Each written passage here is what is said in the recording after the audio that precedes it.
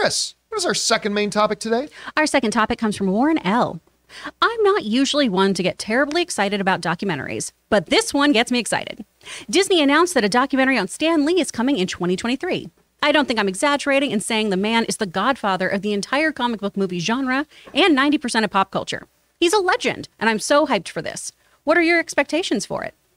All right. Thanks a lot for sending that in, Warren. And, you know, after the sad and tragic passing of Stan Lee, a lot of people immediately started asking the question. I still remember the day after. People asked, when's a documentary coming? Or a biopic. Either a biopic or a documentary. When is that going to be happening? And we all said, well, we know it's coming.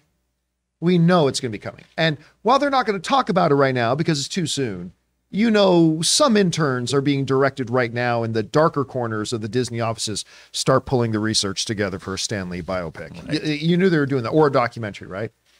Well, then they dropped this little sizzle, this little thing on Disney Plus, and of course now it's on YouTube, of Stan Lee documentary.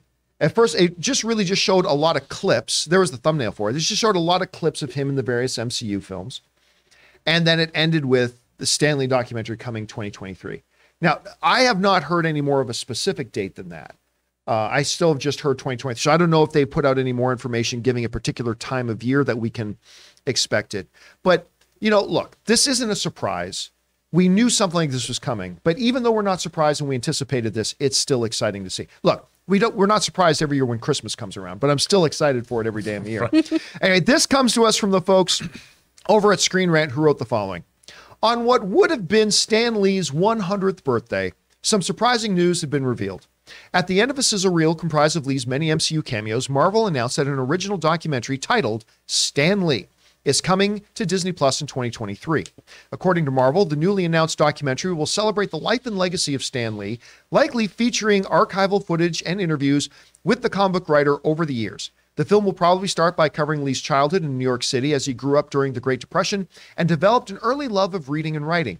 Later in life, Lee would rise through the ranks of a small family-run business called Timely Publications, which, with Stan Lee's help, would later become Marvel Comics. And listen, I got to tell you what, I obviously grew up a big fan of Stan Lee, like most of you guys. We all grew up as fans and finding a lot. But I gained such a deeper appreciation for him. We've talked about this book before. What was the title of it again? It's 60 years. It was called something, 60 years of the Marvel versus DC battle or something like that. I've talked about the book before. I don't know why. Not Blockbuster. Slugfest. Thank you. Yes. Yeah. Slugfest was the name. I've talked to you guys about that book. I remember going through Slugfest and going like, I didn't know this. And it just gave me such a deeper appreciation for Stan Lee. I'm hoping to see a lot of that stuff covered in here as well, because look, I mean, his role in the very formations of the comic book industry itself, how it went from a niche little thing like comic books to pop culturally dominant. He was one of the absolute, if not the most driving force behind that. So I'm excited to see this documentary. Anyway, Rob, you saw them finally announce this. What are your thoughts? Well, I think it'll be fun to see, and like that book Slugfest, there's a lot of great information there. The thing is, though, I mean, look at that guy. The creation of Marvel Comics was not like Oppenheimer building the atomic bomb. Right. You know, dudes in New York in these little rooms in the Marvel bullpen, you know, drawing and writing, and it's pretty exciting. I mean, I think what I'm really interested in is Stan Lee became this figurehead and it wound up in movies, you know, in the Marvel movies. And it's going to be interesting to watch how something that I'm sure that they never expected Spider-Man and the X-Men and Captain America, Thor, whatever, to become this juggernaut. And over the course of, well, since Timely turned into Marvel, let's call it, I don't know, 60 years of watching that transform. I'm really curious as to how did it affect him personally in his life and times, and what did it mean to him? And I'd love to see them get into that, because we've seen interviews with him, but he's always in showman mode, pitch mode. I'd love to know more about him as a dude. Like, I don't know much about Stan Lee's real life outside of Marvel, and it'd be interesting to find out. I'm looking forward to it.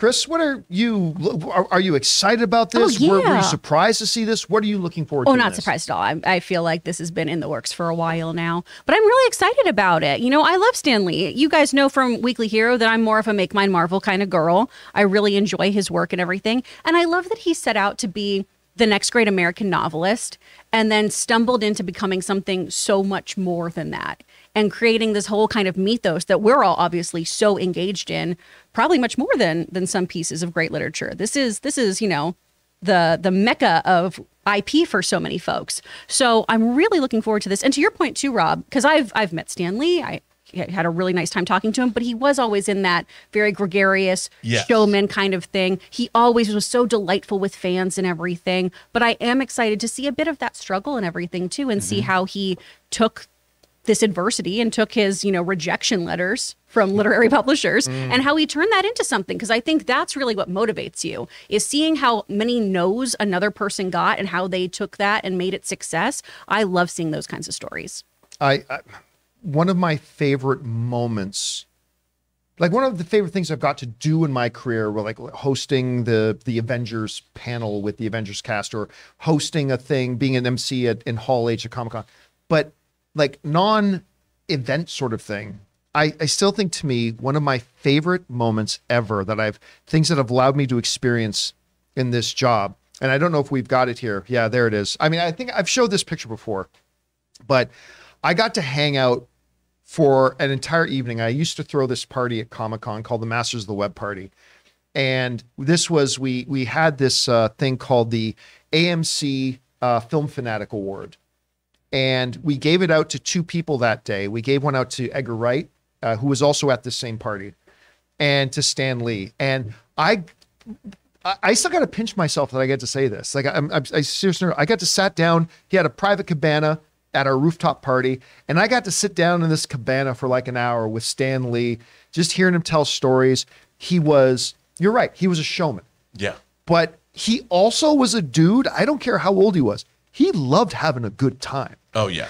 And he was joking around and having fun and talking to everybody. And it was one of the coolest experiences I ever got to have. And he was just that kind of guy, charming and generous and engaging and personable, and just a super dude. Anyway, guys, question is for you.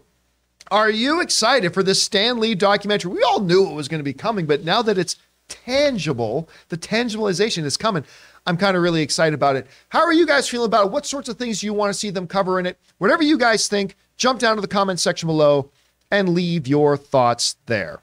Guys, we want to thank a sponsor of this video, Mint Mobile. This holiday season, the best deal in wireless can only be found at Mint Mobile. Right now, when you switch to Mint Mobile and buy any 3-month plan, you get another 3 months for free. Mint Mobile lets you order and activate from home with eSIM, while saving tons on phone plans starting at just $15 a month. You guys know I've been using Mint Mobile long before this holiday deal, and I have to say it is the perfect time to switch. I have absolutely loved using Mint Mobile, and like I've told you guys many times, I am now spending less than 1/3 of what I used to spend under one of the other major mobile carriers. And now, with the whole buy 3 months, get 3 months free deal, it's even better. All of their plans come with unlimited talk and text, plus high-speed data delivered on the nation's largest 5G network. Use your own phone with any Mint Mobile plan and switch easily and effortlessly with eSIM. Or if you need a new device, for a limited time, get 6 months of free service when you buy a select device and plan. So guys, for a limited time, buy any 3-month Mint Mobile plan and get 3 more months for free by going to mintmobile.com/Campea. That's mintmobile.com/Campea. Cut your wireless bill to $15 a month at mintmobile.com/Campea.